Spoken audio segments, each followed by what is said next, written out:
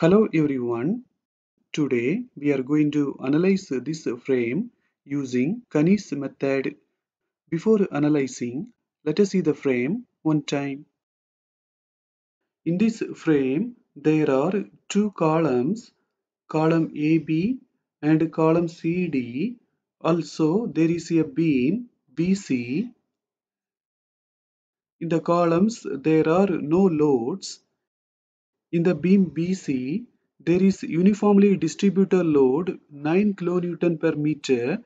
It is acting for the full span. The height of the columns is 4 meter. Length of the beam is also 4 meter. This frame is a non-sway type frame because we have symmetrical loading and symmetrical dimensions. Now let us find the fixed end moments. In the columns AB and CD, there are no loads. So the fixed end moments M of AB, M of BA, M of CD and M of DC are 0. Now let us find the fixed end moments in the beam BC. In the beam BC, there is UDL 9 kN per meter. It is acting for the full span.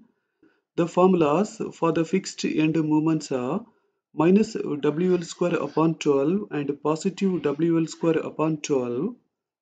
Here W is 9, L is 4. When we apply the values inside the formulas, we are getting M of BC and M of CB. In the Kani's method, we have to find the rotation factor. To find the rotation factor, we have to calculate the stiffness. Let us see the formulas to find the stiffness. If the fair end is fixed, the formula is 4EI upon L.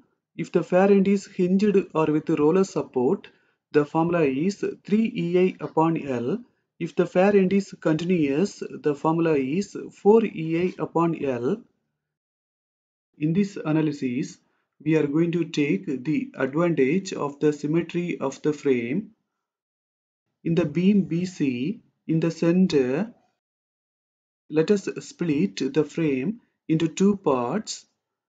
We are going to use the left side of the frame.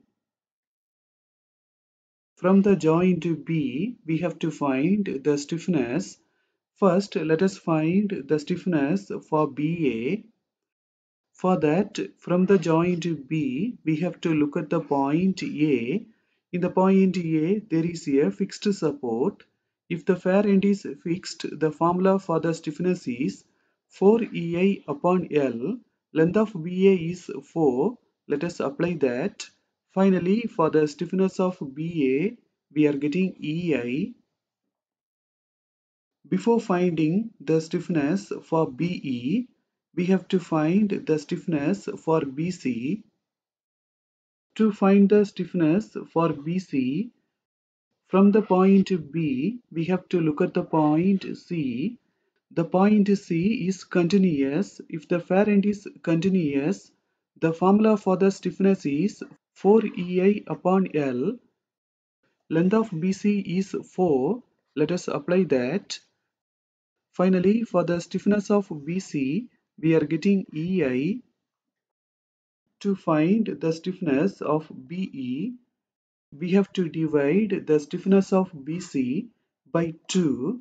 When we do that, we are getting 0.5 EI. Now let us find sigma k. For that, we have to add these two values. After adding, we are getting 1.5 EI. Now let us find the rotation factor. The formula is minus 1 upon 2 into k upon sigma k. We have calculated the k and sigma k values. Using the formula, we can find the rotation factors. In the joint B, we have to make a box like this. Now let us enter the fixed end moments. M of AB is equal to 0. M of BA is also equal to 0. M of BC is minus 12. In the joint B, we have to add these two fixed end moments. After adding, we are getting minus 12. Now let us enter the rotation factors. For BA, the rotation factor is minus 1 upon 3, and for BE, the rotation factor is minus 1 upon 6. In the joint B, we have to find two rotation contributions, m dash BA and m dash BE. The formula to find the rotation contribution is summation of rotation contributions at far end plus summation of fixed end moments into rotation factor. Let us find m dash BA. M dash BA is located in the joint B. For the joint B, the far ends are the point A and the point E. In the point A, we have a fixed support. In the fixed support, the rotation contribution will be always 0. In the point E also, the rotation contribution initially will be 0. So, for the summation of rotation contributions at far end, we have 0 plus 0. The summation of fixed end moment is minus 12. The rotation factor for BA is minus 1 upon 3. After the calculation, we are getting m dash BA, which is equal to 4. For m dash BA and m dash BE, in the formula, all of the values will be same except the rotation factor. The rotation factor for BE is minus 1 upon 6. After the calculation for m dash BE, we are getting 2. Let us apply the values of m dash BA and m dash BE. In this analysis, only one iteration is enough. Now let us make the table and find the final moments. The formula to find the final moments is fixed end moment plus 2 into rotation contribution at near end plus rotation contribution at far end. In the table, first let us enter all of the members, then let us enter the fixed end moments, then let us enter 2 into near end contributions. For AB, the near end contribution is 0, so 2 into 0. For BA, the near end contribution is 4, so 2 into 4. For BE, the near end contribution is 2, so 2 into 2. For AB, the far end is BA. In BA, the contribution is 4. For BA, the far end is AB.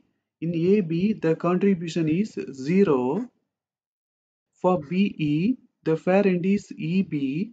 In EB, the contribution is 0. Now let us add these two values. After adding, we are getting final moments. MAB is equal to 4 kN meter, MBA is equal to 8 kN meter. The moment in BE can be taken as MBC, which is equal to minus 8 kN meter.